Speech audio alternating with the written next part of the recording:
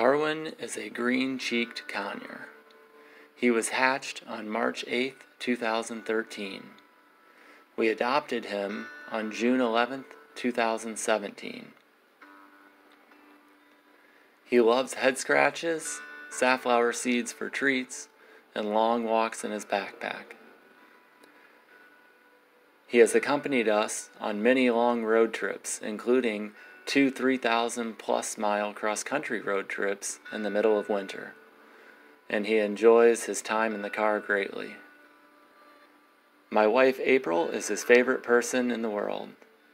He is capable of flying, but did not fledge properly. Therefore, we are trying to build up his confidence with flying. His favorite parrot joy bird toy is the gentle nibbler. Stay tuned for more footage of Darwin the green-cheeked conure.